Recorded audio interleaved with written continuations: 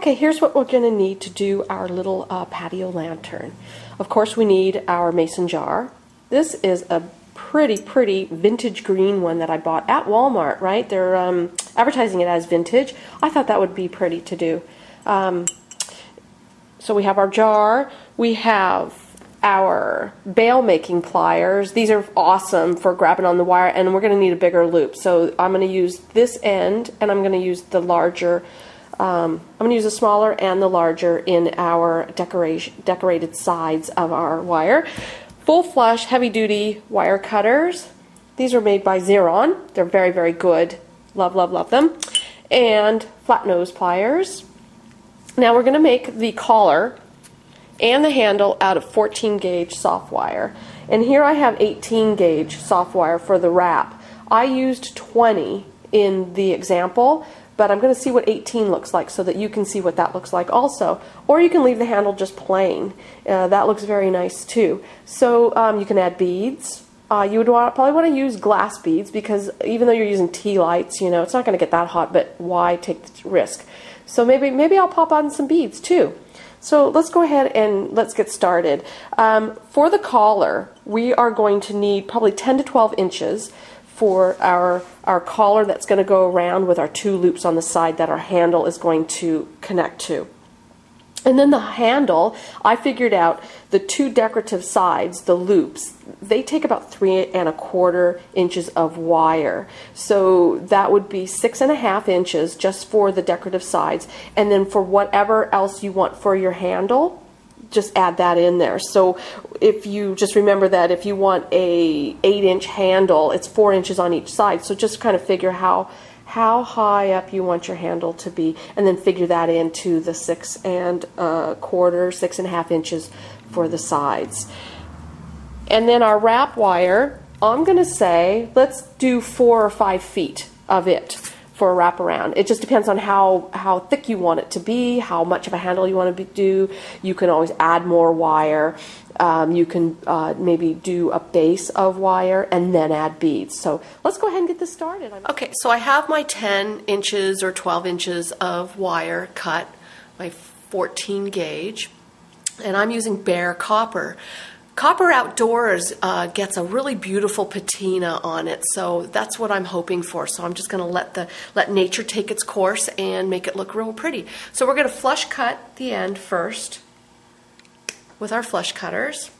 Then we're going to take our bail making plier and we're going to use the very tip, the smallest part, and we're just going to turn a basic loop.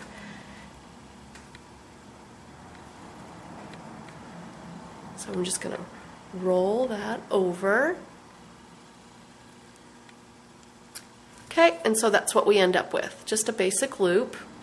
Now we're going to get our jar and we're going to place the loop so that it faces outwards, okay, just right on its end. So this back side is going to lay up against the jar. Okay, so now we're going to wrap our wire all the way around. Oh shoot, I forgot, we need a marker. We need a Sharpie too. So let me get my Sharpie. Okay, I got my Sharpie. Okay, see where this is? See where our loop is right here? What we're going to want to do is we're going to want to hug this around our jar, and we're going to want to look right down the middle. We want to center this jar.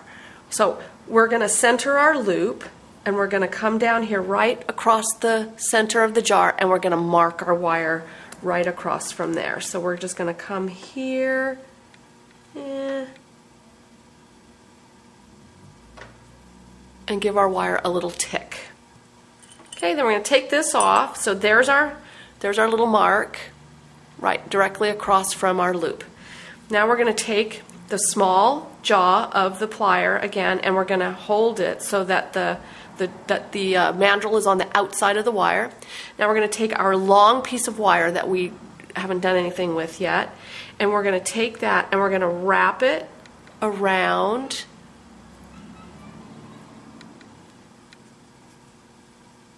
all the way around our mandrel. So we end up with an outside loop like that. See? And it's directly across from the other one. There we go. We have 2 matching loops. Now we're going to take our jar back and we're going to put this, I like to even it up around the flatter sides of the jar. And we're going to bring our wire around, hugging it nice and tight. Okay, and we're going to kind of crisscross it across our loop here. And then we're going to take our flat nose pliers and we're going to bend this wire straight up. And we're going to put the bend kind of back behind the loop here as opposed to the inside, because what I want is I want that to really tighten up when I go and turn that loop. So we're going to take our flat nose, we're going to come here on the outside of our wire, and we're just going to bend that straight up like so. Then we're going to cut it to about, oh, I don't know, 1/2 inch, 3/4 of an inch long. And then we're going to hook them together. So we're just going to take our end and put it right up into our loop like that. Now we're going to take our plier and we're just going to pull this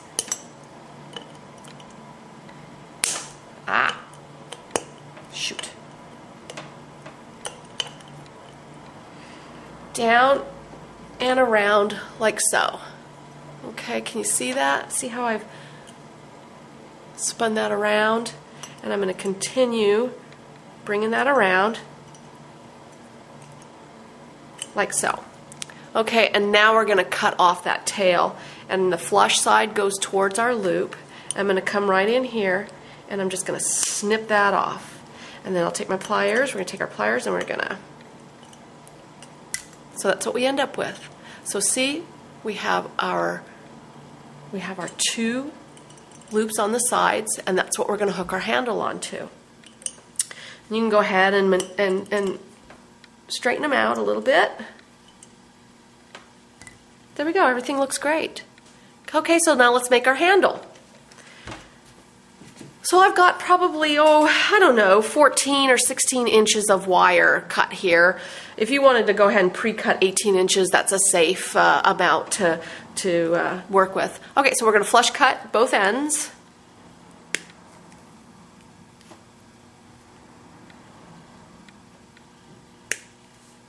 All right, and now we're going to take our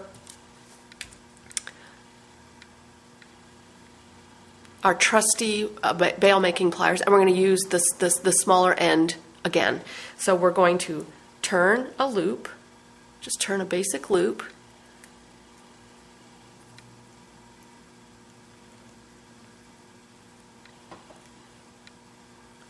Okay, basic loop like what we had before, although now this time we're going to use the back side, the larger part of the plier, and we're going to open it up and we're going to place it right up against our loop, and so that it lays on the back side of the loop. And now we're going to take our wire and just wrap that around. Swing your plier around so that you can clear it. Okay, and you're going to bring that around so that it's at a 90-degree angle, like so. So we have a nice figure 8. Now we're going to put our plier in the top here, and we're going to bring our wire straight up to center it, to center the wire over our figure 8 here. So we can use our flat nose if you'd like.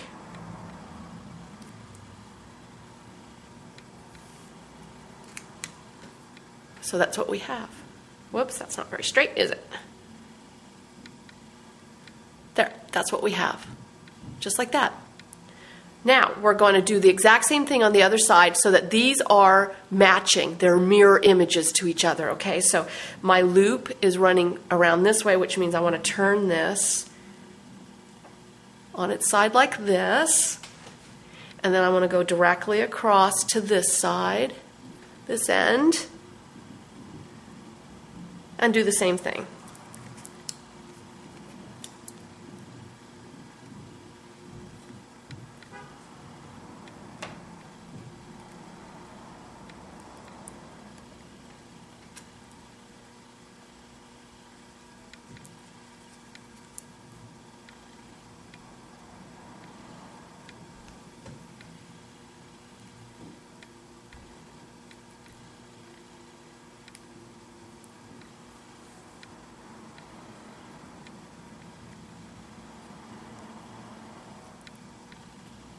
Okay, then we're going to go ahead and we're going to right this wire too.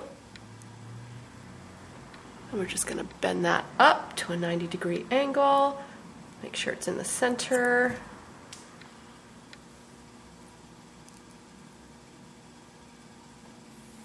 Okay, so this is what we end up with. So we end up with, these on either end. Oh, I can't get this to, got one on either end. Okay. So now we're going to wrap this with wire. We're going to do wraps around the handle, and that's super, super easy to do. So we're going to take our soft 18 or 20 gauge wire, and I've got probably about 4.5 feet here. We're going to start at one end, and we're going to wrap. Just loosely, you know, just it doesn't have to be right next to each other. Just wrap, wrap, wrap, wrap down, then come back up, and then wrap, wrap, wrap down, and just keep coming up back and forth. And you can get as loose as you want, and get as creative as you want. So let me get you started on that. So we're just going to wrap this end here. We're just going to start wrapping our wire around the end.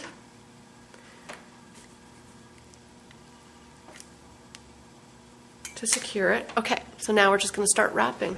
Watch yourself with this wire. It gets whippy. Take an eye out. All right, so we're just going to go ahead and start wrapping. So now I'm just going to wrap.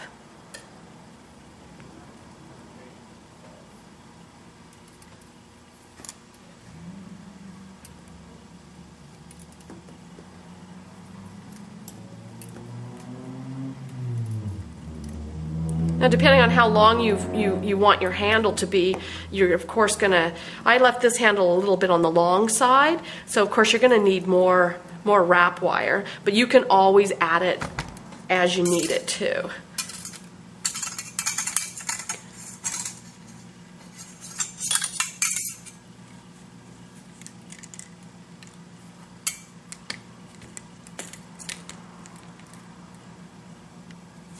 I'm gonna go ahead and cut that end off there.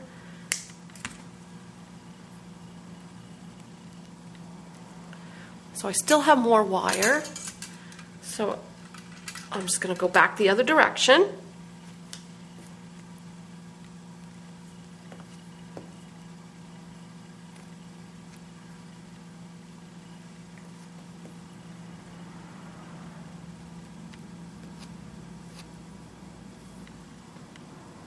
A little bit left, so I'm just going to go ahead and kind of do that loosely. Okay, I don't have enough to finish to go all the way to the end, but that doesn't make any difference. I'm just going to go ahead and wrap that around and scrunch that in. Okay, all right, so this is what we have. Isn't that cool? All right, so now what we're going to do is we're going to twist open our ends, and we're going to attach them to our jar, and then we're going to form our handle, and then we're done. I didn't put beads on it, but you can get the general idea. So, got our jar. We are going to take, and we're going to twist open our ends. Twist it open. Okay, and now we're going to attach it and close it. You just twist that loop back right where you found it. So there's what we have, and now we're going to attach the other end.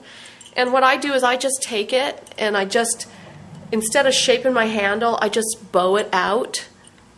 Let it bow out naturally. And then attach it. A little stiff.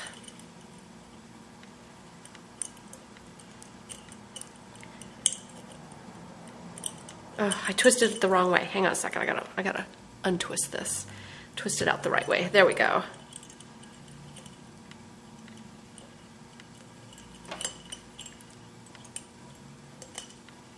Holy moly, what is my problem here?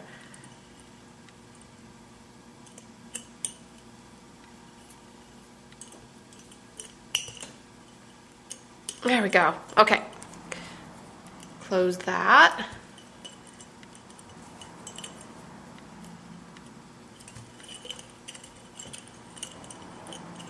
Okay, here's what we have. Isn't that beautiful? It's so cool. And look, you have this decorative little swirly thing going on the sides here.